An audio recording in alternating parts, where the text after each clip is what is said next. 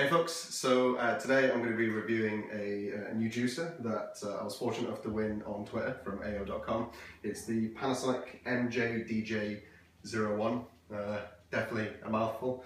So I'm going to kind of go in and talk about some of the features and then my opinion of it, because I've had the opportunity to make quite a bit of juice from it so far. Obviously I've got a couple of apples set up as an example of kind of what we'll be doing, and I'll be showing you effectively how much juice you can get out of 4 kind of regular apples. Couple of statistics about the juicer. It's 800 watts, so all that really is kind of how powerful the actual engine is inside. So it's kind of all it really needs to do is for you to think about the types of fruit and the types of vegetables you're putting in. Make sure it's not overly hard, otherwise the engine won't be able to handle it. Then you've got the drip stop. So this little gizmo here, you flip it up, and you flip it down. Basically up is it's going to stop it dripping, so it's not going to go anywhere, in case you want to move your cup, or in this case the little drip container. So pop this back. It has a 2 litre kind of waste bin. Effectively everything that you juice will all get thrown out that isn't juice into the very back as pulp. You can use pulp for other stuff if you want. There are plenty of recipes online, but for the time being I don't know what to use it for, so I'm just throwing it away. You can probably see quite a bit of apple that's already messed up because I've used a little apple in the bottom already. Couple more details about the juicer. It's a full metal kind of juicer tray, so on the inside, which I'll show you in a second, it's all metal grill and all metal teeth, so in terms of the quality and the longevity, so far it's absolutely fine. There's no dents in the metal, there's no sign of rust, which is good, so I wouldn't want any of that. Really easy mechanism to take the arms off, so basically this lets you dismantle the entire juicer.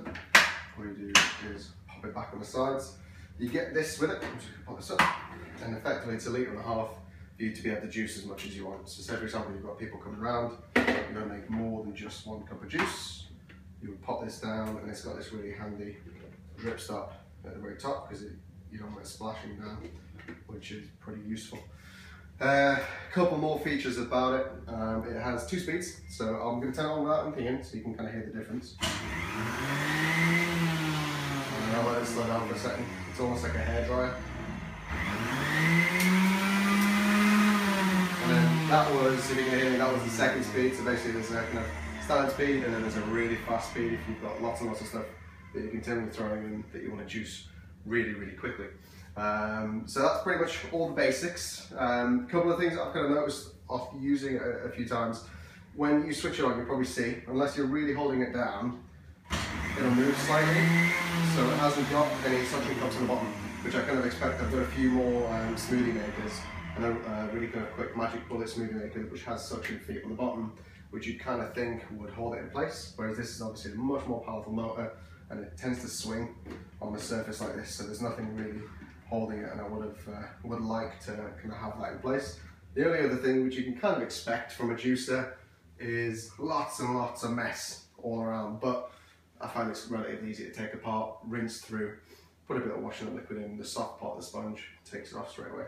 So I guess you probably want to see the juicer working. So I'll put 3 more apples in. This is already 1 apple's worth of juice. I'll put 3 more in, and then I'm going to show you it working. Pop 2 in, and this time we'll go for regular speed. You don't really have to push that hard for the apple to get ground up. Turn that off. Then 1 more. Nice and simple. And the one thing I can say is, if you are going to be making your own juice at home, because I hate juice from concentrate, I hate stuff that isn't fresh juice, have your fruit or veg in the fridge, because that will actually give you nice cold fresh juice. So this is, I'll pop this up, this is 4 apples worth of juice, and we'll see how much that makes. And they're kind of regular apples, if anything they're probably kind of quite small apples. So there's 1 there, and we'll just grab another one. So there's pretty much 2 cups worth of juice. However, you can probably kind of tell based on the type of juice you're getting. One is obviously really, really juicy, the rest is kind of part juice, part pulp, which is obviously the kind of mesh, as fine as it is, not catching it all. So now that I've juiced, all the kind of apples that I've got available. Pop this off. You can take this out. It really is relatively clean. It's just the kind of grates. You can pop that there. And then if you want to take everything else apart, really is a case of lifting up. Be careful because there always will be lots and lots of pulp here. So you want to be making sure you turn that upside down. And then this is the all metal container. So this is the stuff that really is kind of controlling all the juice coming out. This is just a case of pop it in your sink, rinse it through, really nice and easy to clean.